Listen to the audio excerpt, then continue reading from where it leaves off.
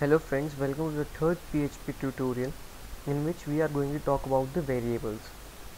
For that, create a new file in the Notepad++, and similarly we are going to write start the PHP. First of all, click on the language and then go to the P and find the PHP in P. This is the use of Notepad++, that we can actually know which syntax is predefined which are not, and then close the PHP bracket. And then we are going to about the different variables. First of all, we are going to talk about declaring a variable. So we can declare variable as $of x, let's say, and then $of x equals to this is a string in which we are going to write my name is Nishan. You can write anything. This is a $of x, and now $of x contains the string value, and similarly we can assign this is equals to is an assignment operator, don't forget that. And let's say $of y equals to 21. Now the value of $of y is now 21. Don't forget to end it with a semicolon. This one. Now these are the variables. This is the way how you can declare a variable, and you can also declare in $of X equals to this is different. This is different from small x. So capital as is PHP is a case sensitive language, so that's why $of x capital X is different from of small x.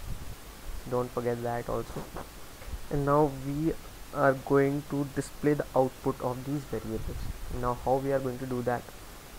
There are two ways. We can display the variables like echo, in this within two parentheses, not parentheses, invert, whatever it is. So we can display like write $of x and let's say while my age is 20, so and my age is $of y. Let's say that this output first, save it as tutorial hello world variable variables. Save it. Now go to your browser, localhost /tutorial,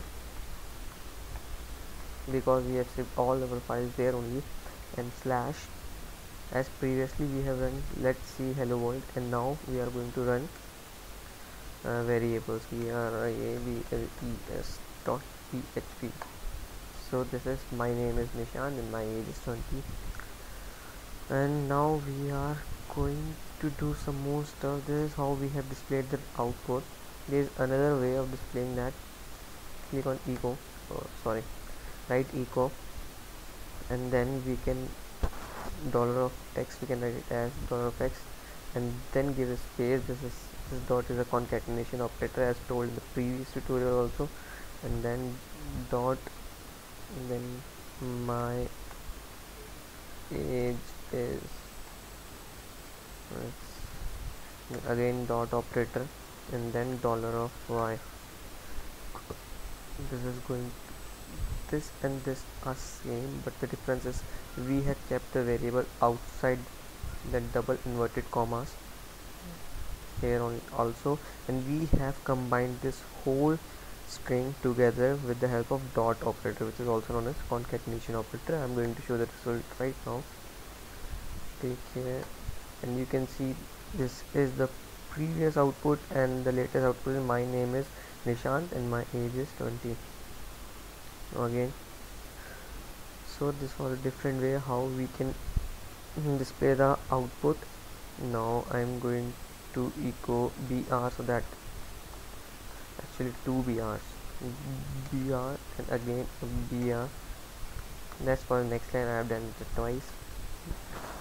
Now we are going to talk about the local variables and global variables. local and global.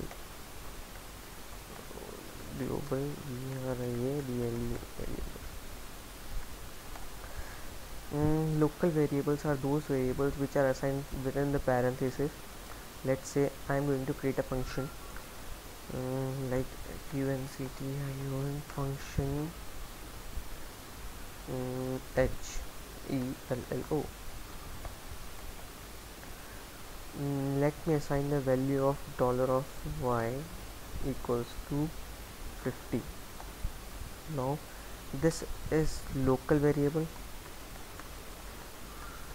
clearly, and this one is the global variable GLOBA, global variable.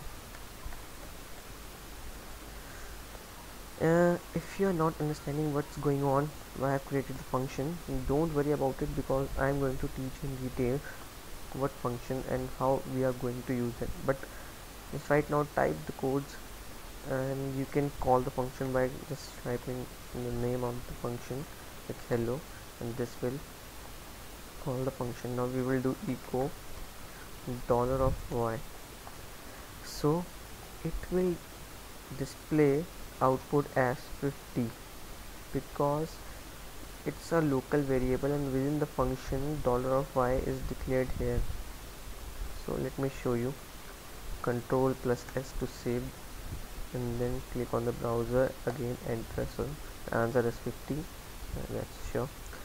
And because $y is declared here within the parentheses, these are the parentheses, this is not a local variable, and $20, this is a global variable.